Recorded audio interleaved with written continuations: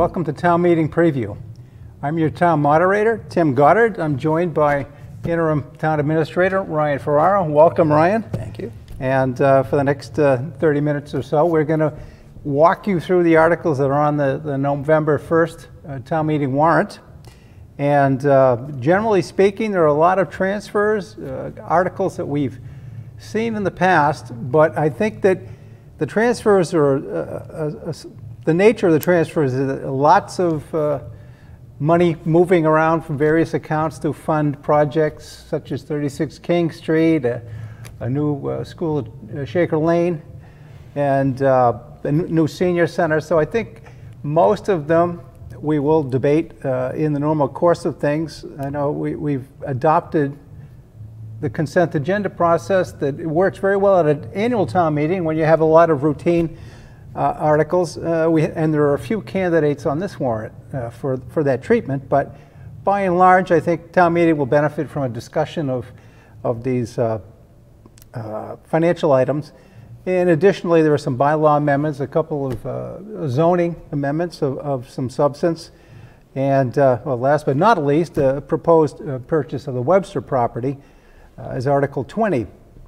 So I guess we'll start at the beginning, as we sometimes do. Ryan, do you want to start with Article 1 and speak to that? Sure. Thank you, Tim.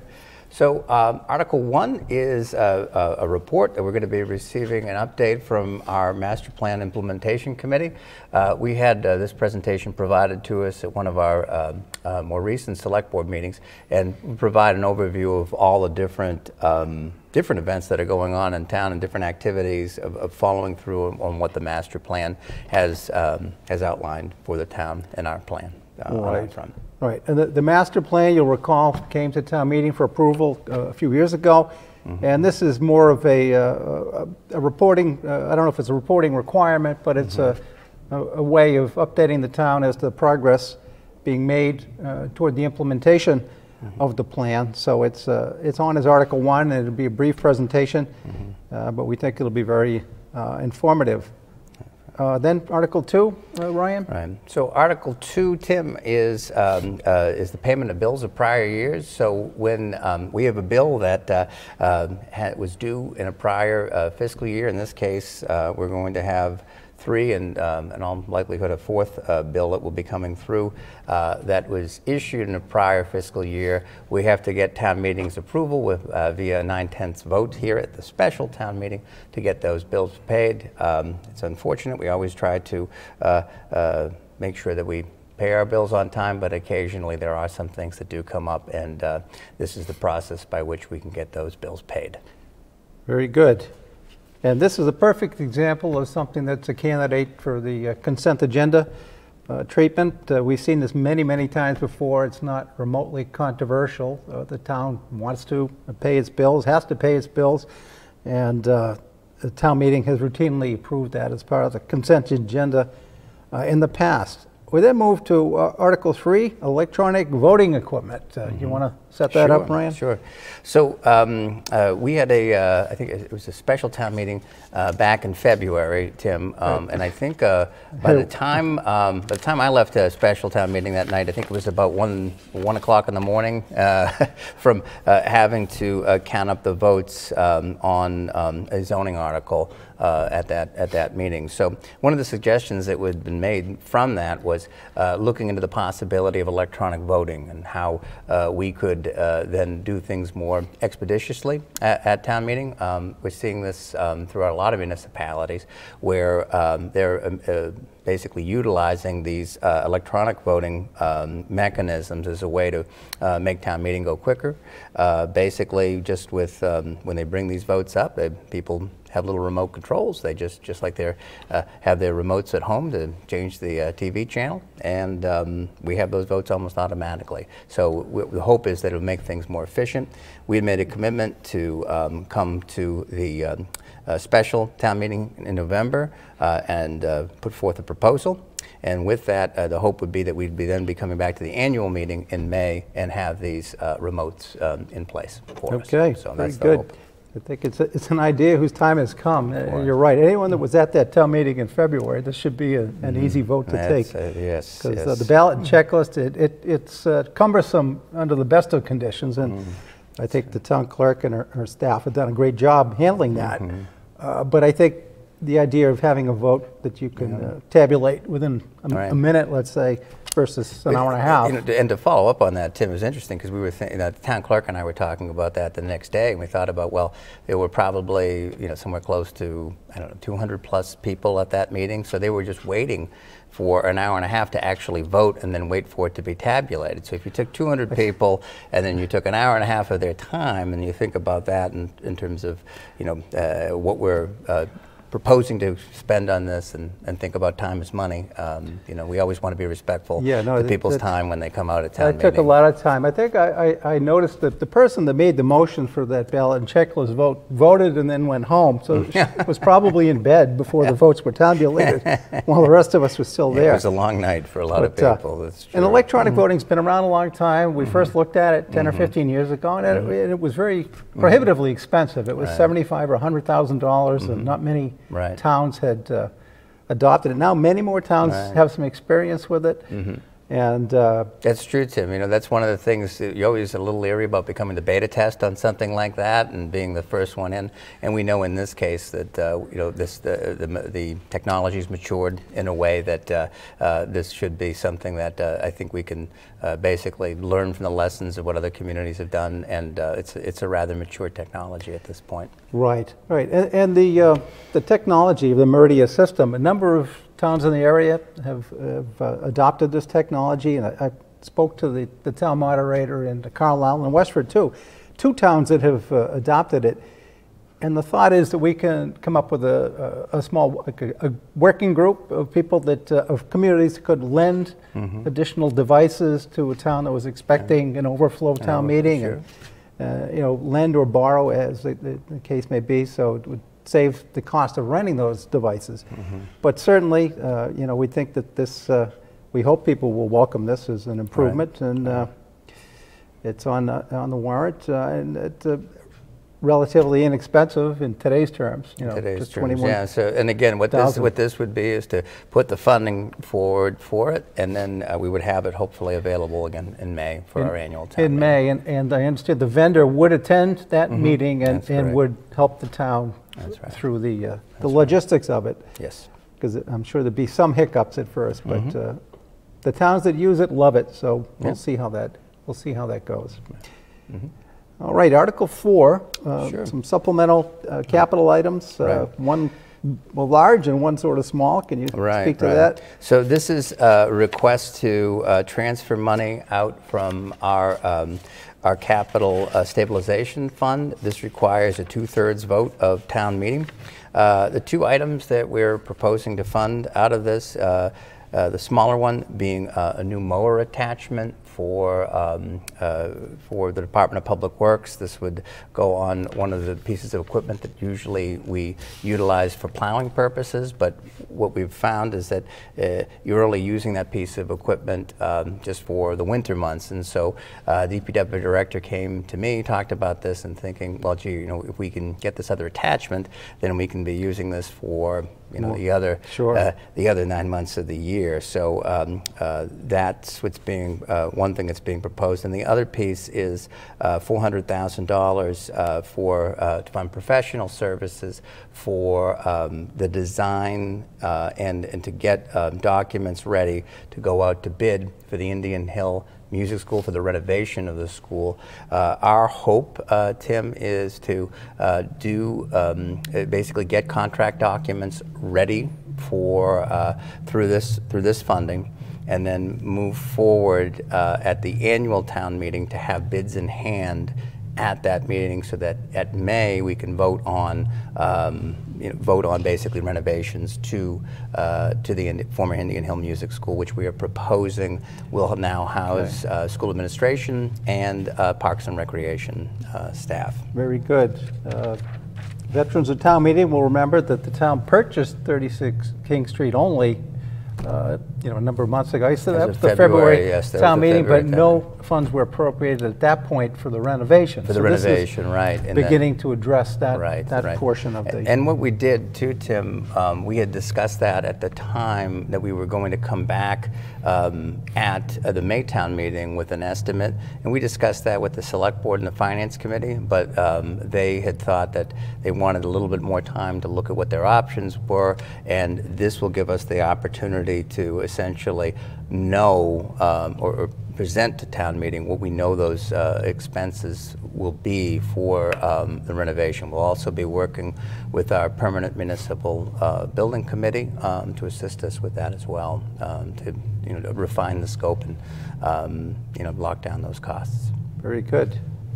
Very good. Next up, we have Article 5, which is to rescind unused borrowing authorizations, another potential candidate for the consent agenda. Ryan, could you describe what's happening here? Sure, sure. So when the town has prior town meetings extend debt for certain needs, there are times when we don't necessarily need to use all of that debt. So in this case, we've got a few items. There was a $1 million authorization for roadway improvements, which, as it turns out, we didn't need.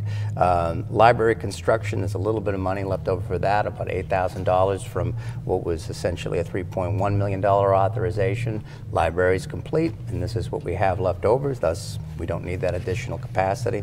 And finally is an ambulance purchase. I think back in 2020, the special town meeting, there was a thought that maybe we'd be borrowing to purchase a third ambulance, and operationally we made a determination that we didn't need to do that, and are choosing to rescind those funds. You will see in a later article, however, we are proposing to buy a replacement second ambulance, and that's a little different, and we'll be talking about that as well as we get to that article. Right, right. I think that's actually the next article. Article 6 is that ambulance replacement, and I guess one of the big difference here is we're not using debt. In this That's article. right. So we're proposing on Article 6 is $425,000 to purchase a new ambulance. We're currently having the current backup ambulance is showing its age, and where this is public safety, we need to make sure that those vehicles are of top-notch safety for everybody involved. And so what that would be is we're asking for $250,000 transfer from the ambulance receipts fund and another $175,000 from the capital stabilization fund. Where this is a transfer from the capital stabilization fund, Tim, this will be a 2/3 vote of town meeting. Correct. Okay, very good. Article 7, we then have a transfer to benefit the feasibility study for Shaker Lane School. Sure. So this article, prior town meeting had appropriated about $700,000 for the feasibility study of the Shaker Lane School elementary school. We are working with the Massachusetts School Building Authority on obtaining a owner's project manager and a designer on that school. We believe that it, based upon seeing what other schools have come in at, that we're going to need a little extra money, so this would be in addition to that additional $700,000 that we've already set aside for this.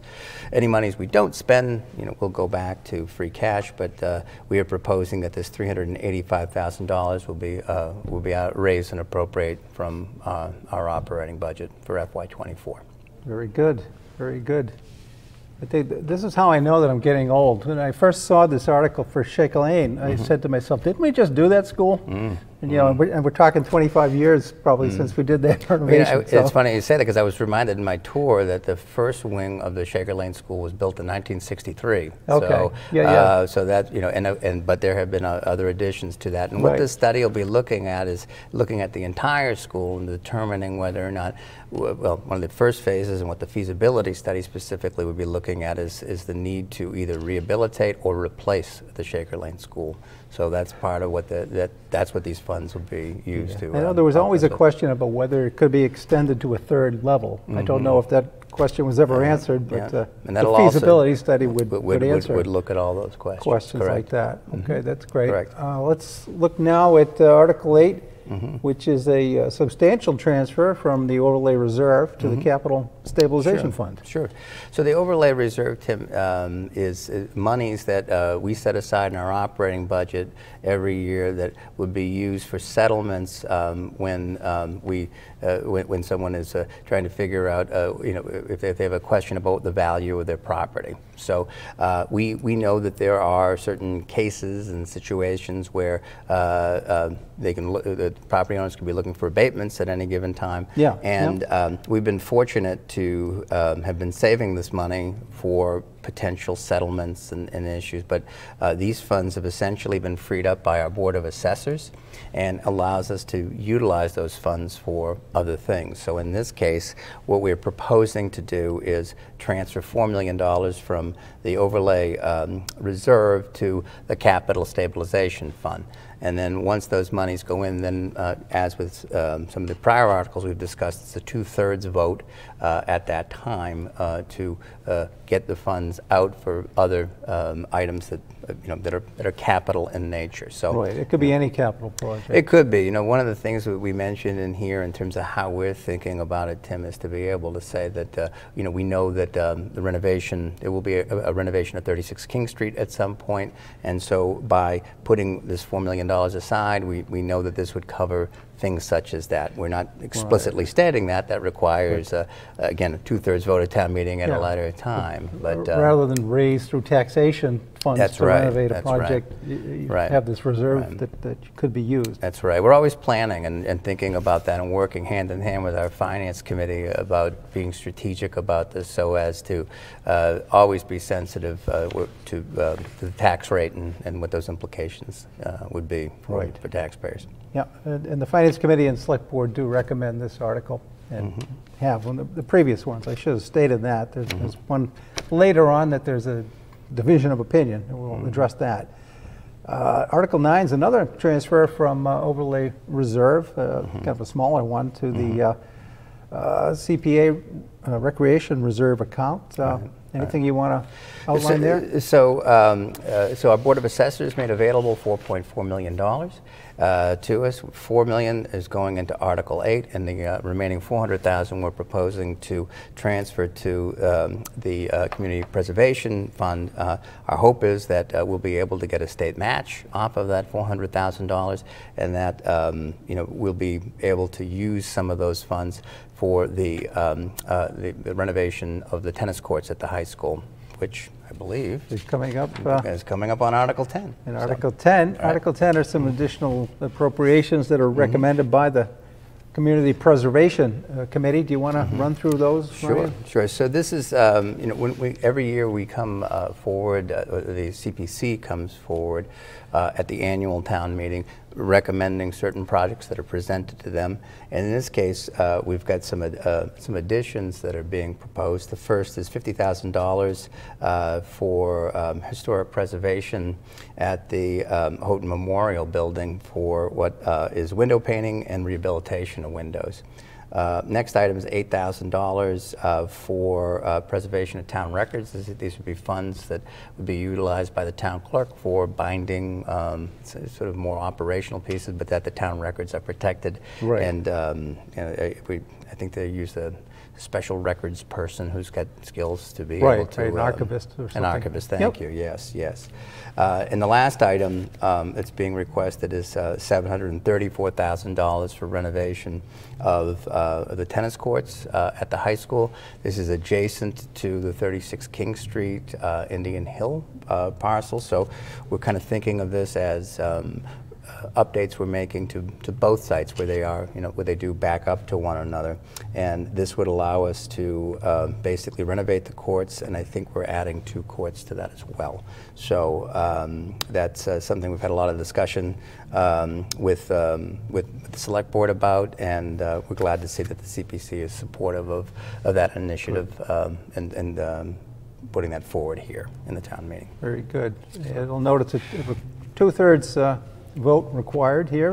Our portion of these funds will be borrowed, and that's that would be the funds for the tennis courts. the tennis court. Yeah, very good. Right. And since we're losing tennis courts at this location That's next to right. the town And hall, that's important part of the to, logic, right? Yeah, so to be to able improve the ones that we have. Right. Right, exactly. For future use, okay. Right. As well as the fact that right now, too, I think, as I understand, the tennis team has some issues with the amount of courts that are down there, and this will help them because I believe there will be some additional courts that we're envisioning for that site as well. Very good. Very good. And the Finance Committee and Select Board also have voted to approve, or recommend approval of these articles. Then this moves to Article 11, which is some funds for the Senior Center Stabilization Fund. We don't yet have an amount for That's that, correct. Ryan? Right. So we do have a Senior Center Stabilization Fund. There is a relatively small balance that's remaining in there.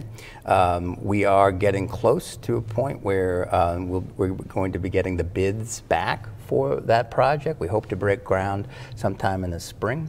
But we will be needing all of the funds and basically to exhaust what remains in the stabilization fund for us to be putting it toward the project. So the idea, Tim, would be to we'll have a motion on the floor of town meeting at such point that we know what the remaining interest is to basically exhaust the account. So that's when we'll have that number the morning of town meeting on November 1st. I think we're going to get that information, I guess, on October 31st and be able to bring that forward at that time. So the intention is to exhaust what remains in the stabilization fund and place all of those against any expenditures at the senior center to be built. Very good.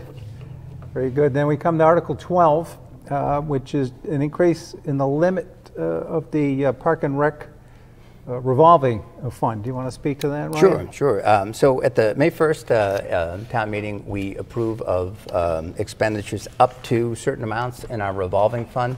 And in this case, I think that for Parks and Recreation, the approval is for $1.1 million, and we're proposing to increase that by another $200,000. And basically, that's reflective or a better reflection of how much spending and revenue is taking place here within the account. So we just want that to accurately reflect what we are now projecting the spending to be in that account.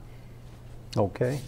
I think it's important for voters to remember that the revolving funds are really places where all the fees from certain programming are deposited. So this isn't really giving the Park and Rec any more money. It's giving them the ability to take in registration fees and so forth, and then to expend them on the programming. That's right. So it's something that I think is a good candidate for consent agenda because we've had revolving funds under consent agenda in the past, and they are not really remotely controversial. Following up, Article 13 is another candidate in my mind for a consent agenda. It's a small adjustment to the sewer enterprise line item in the operating budget that was voted last May. Anything you wanted to comment on there? Sure. So this is for our initial portion of the sewer betterment. At the time in May, we were waiting for bids to come in on the sewer project. That is both the collection of sewer, so the lines that you see. Residents have probably seen a lot of work taking place in the roadways, but we're also building a wastewater treatment plant as well. So what this is reflective of that first portion of our betterment that the town would owe for the work associated with the sewer project. So will be additional betterment payments that will be put in, but at the time in May, when we put the budget together, we didn't know what that amount would be, knowing we would be coming forth in November to request that separately. Very good. Very good. We'll move on then to Article 14, which is a small transfer from the Bradford Sampson Relief for Animals Fund. Can you speak to that, Ryan? Right. And so this is potentially another consent item, but Yes. basically it's by putting money into the fund specifically is for the support of qualifying low-income persons that are to the support of their animals, actually. So that's part of, it's something that I don't think we had the chance to do at the annual, and this gives us the opportunity here to again, a small $6,000 transfer over, consistent with support for people's animals. Very good. Okay. Very good. Then we come to Article 15, which are right-of-way takings in connection with the Foster Street roadway improvement project. It requires a 2/3 vote. I'm thinking this probably is not a very controversial thing. It might be a candidate for consent agenda, but maybe you could explain what sort of takings we're talking about here. So most of the takings are for takings from people's property for the idea for building sidewalks and other needs associated with the project. So there's a lot of work that's happening in the Foster Street area as it relates to a Massachusetts Department of Transportation TIP program, Transportation Improvement Program. And this is, they're asking the town to assist with this. We're doing our portion of the work, and part of that means that we need to be able to basically obtain portions of people's land so that we can build those sidewalks, get those rights of way in place, and basically have the street widths and things of that nature associated with the project to make it a fully formed initiative. Right. And this happens quite often with roadway projects where small portions of land are needed to, as you say, for sidewalks and and other improvements. Not to mention that the town already has an established right-of-way in a lot of roads. A lot of roads is 40 feet. Yes. And that may extend further than you think it does. I mean, so the town may already own part of what you think is your front yard. Right. And in this case, there are the portions of it that the property owners do own, or we need temporary easements on. There's a mix of different things. It could just be for construction purposes. It could be. Yeah, the ability to enter onto the property, and it's all for a roadway improvement project. That's right. So end result is going to be well worth that's the hope. The minor inconvenience, especially too as it ties to that area near the MBTA station as well. Exactly. So that's the hope. Yes. Exactly. Okay. Then we come to Article 16, which are some general bylaw amendments, some cleanup of language. Do you want to speak to that, Ryan?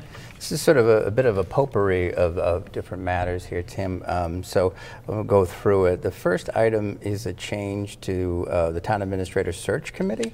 And what the Select Board is basically looking to do here is to have right now in our town code, if the town administrator position is open, then there's a requirement that go to the Town Administrator Search Committee. Town Administrator Search Committee then has to interview people and make recommendations for a minimum of 2 people to the Select Board as potential town administrator candidates. The problem with that is doesn't give a lot of flexibility sometimes to the board if circumstances are different.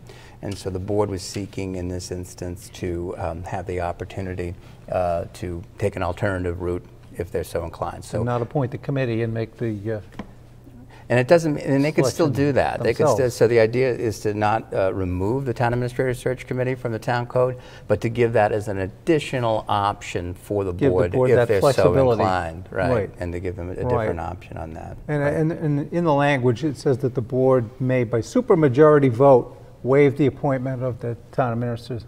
That's right. Administrator Screening Committee.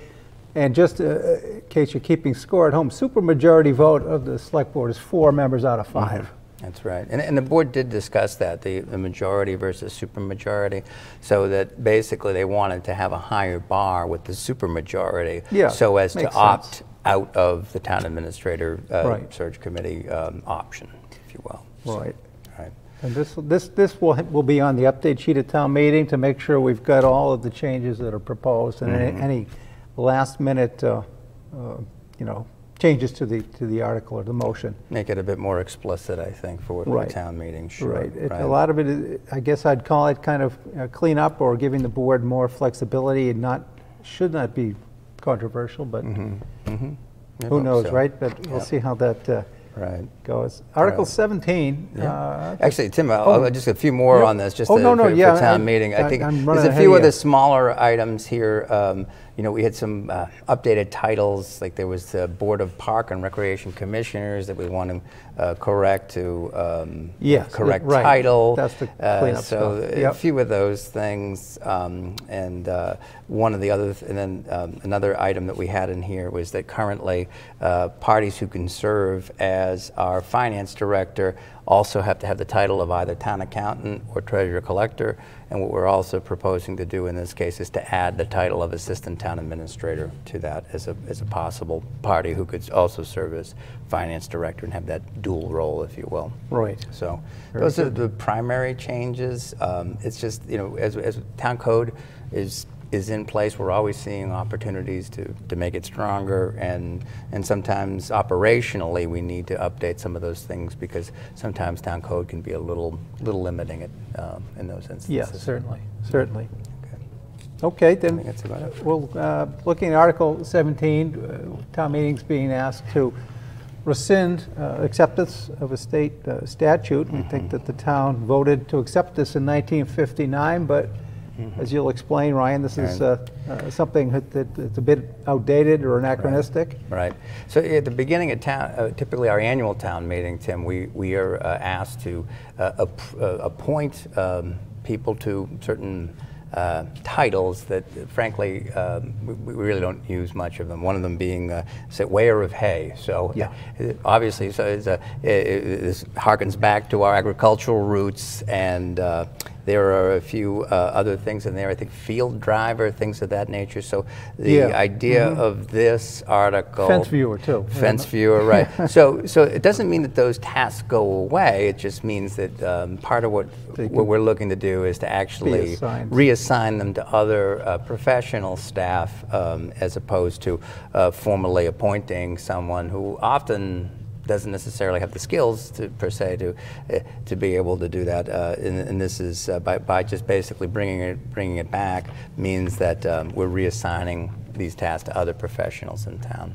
So, and it also saves us from having Article 1 of the annual town meeting where we have to appoint people. And again, it's respectful of people's time at town meeting because you know, again, taking those appointments does take a little bit of time. That's right. All right, next we have Articles 18 and 19, which are both proposed zoning amendments. And for an explanation of those, we're going to turn to Maren Toohill, who is our town planner. Hello, Littleton. My name is Maren Toohill. I'm the town planner. Thank you very much, Tim, for the introduction. Town of Littleton Planning Board has 2 zoning bylaw amendments for consideration at the November 1st town meeting. The first one is Article 18. Article 18 is a proposal to amend the firearms business zoning bylaw. If you recall, at the November 15th, 2023 special town meeting adopted the firearms business zoning bylaw. That bylaw was subsequently approved by the Attorney General's office, but the Attorney General's office did have a couple of recommendations to make the bylaw even better. The proposal in front of us for Article 18 amends that zoning bylaw by putting in place the process to revoke or terminate a special permit, and it also corrects an error in the use table. Planning Board held the public hearing on this zoning bylaw amendment on July 6th, and the Planning Board subsequently recommends that the town meeting support this article. The second zoning bylaw amendment proposed by the Planning Board is Article 19. Article 19 is a result of the MBTA community's requirements. Back in January of 2020, the legislature passed a new law that requires MBTA communities to zone for multifamily housing within certain areas of town, including within half a mile of the commuter rail station. Article 19 is built on the foundational planning work of the town. the MBTA Communities Bylaw proposal is based on the foundational planning work of the community. It's based on the Littleton Master Plan from 2017, the January 2019 Littleton Common Revitalization Roadmap, our Housing Production Plan, our King Street Common District that was adopted in 2020, and the Littleton Station Vision Plan from 2019. The zoning bylaw will bring Littleton towards compliance to the laws that I mentioned were passed in January 2020. Article 19 is a very lengthy zoning bylaw amendment. Looking at the end of it, Section 5 updates the zoning at King Street Common to allow Littleton to account that 40-acre district of the IBM site to count as the majority or the bulk of the rezoning required for the MBTA communities. So sections 1 through 4 of the zoning bylaw amendment of Article 19 creates a new 10-acre multifamily zoning district near the commuter rail station. This new district will allow for the missing middle housing, multifamily housing that can range from 2 duplexes on one lot up to 50-unit apartment buildings on that 10-acre parcel near the commuter rail station. And due to recent changes in Massachusetts law, this zoning article requires a 50% or a majority vote rather than a supermajority vote to pass at town meeting.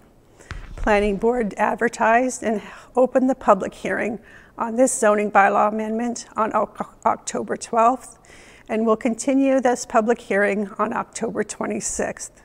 Following the close of the public hearing, the Planning Board will make a recommendation to town meeting on this zoning bylaw amendment. The motion will be made on town meeting floor, and we do expect a few minor changes in the text that is presented in the town meeting report. Will be in a handout on town, available for you right after the Planning Board closes the hearing on October 26th, so shortly after that.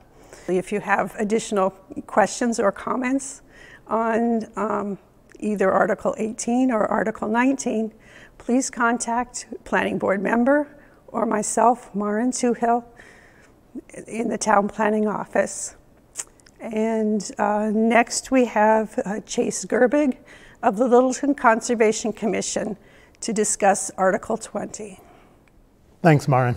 Hi, everyone. My name is Chase Gerbig. I'm the co-chair of the Littleton Conservation Commission, and we've brought forward for the November 1st town meeting Article 20, an article to acquire what's called the Webster property. And what I want to do here is describe to you the Webster property, why we've brought it forward as a conservation land article, and also describe to you some of the sort of the background of how we got to where we are with this acquisition. So first, let me set the stage with respect to the Webster land. It's a 36-acre, approximately 36-acre piece of property that is located sort of west of Bulkley and south of Foster. And this land has got a lot of really interesting ecosystems associated with it. And there's a lot of both conservation potential as well as passive recreation potential associated with the land. And by passive recreation, I mean trails and other opportunities for the town and the public to enjoy this land. The land itself is a really interesting and diverse mix of upland forests. There's some streams, or a stream that runs through it. There's a portion of the property that's a wetland. There's a portion of the property that is a vernal pool. And then there's an open meadow portion of it. So what we see in this 36 acres is a really diverse set of ecosystems that are both interesting and useful from a biological standpoint, right, in terms of animals and wildlife, as well as what we think people would enjoy from a recreational purpose. So when we look at conservation land and when we think about what is valuable to bring forward to the town, one of the main things that we look for are pieces of property that are large enough to support both the conservation goals and the passive recreation goals. And frankly, we as a town don't see a lot of parcels or an opportunity to acquire a lot of parcels that are on the order of 30 to 40 acres. And what's special about 30 to 40 acres is that the ability for wildlife to use it and the ability for people to use it expands significantly as the piece of property expands. And it's not just a one-to-one increase. So a 36-acre piece of land is obviously much more useful and valuable than a 1-acre piece of land. But I'll tell you, it's much more than even 36 times the value of a single acre, because wildlife needs room to move, because people want locations for trails and so on. So this really diverse ecosystem supports all kinds of wildlife, from the big to the small, bobcats and deer and so on, down to some really interesting salamanders and so on in the vernal pool. So we've brought it forward because we think it's got high conservation value, high conservation potential, and high recreation potential. One of the challenges of the article is the price. And one of the things that you'll see in the town meeting warrant is that the asking price of this at $1.6 million is significantly above the appraised price. And we've brought this forward to the town to express an opinion about whether or not they want to acquire this land for two reasons, really. The first is that the town has consistently and overwhelmingly expressed a desire and an interest to conserve recreational open space parcels. And we've done that as a community through open space and recreation plans over many generations. And in fact, I expect the upcoming open space and recreation plan will see the same sorts of sentiments that we've seen in the past with respect to open space. But our master plan also calls for us to seek out and to conserve valuable pieces of open space. The other reason is, although this piece of property is more expensive than the seller is asking for more than the appraised price that the town had done, the per acre price is consistent with what we've paid for recent large acquisitions in town, the Browns Woods property and the Joyce Williams property. And so what we're looking at in this scenario is a land acquisition that is in lieu of the property owner selling it to a developer. The property owner has an offer from a developer for that $1.6 million, which is how we arrived at that number, and is giving the town an opportunity to buy this in lieu of them selling it to the developer. And so what you'll hear at town meeting is, I think, these comparing and contrasting these differing priorities between conserving open space and the financial implications. But let me give you a closing thought here.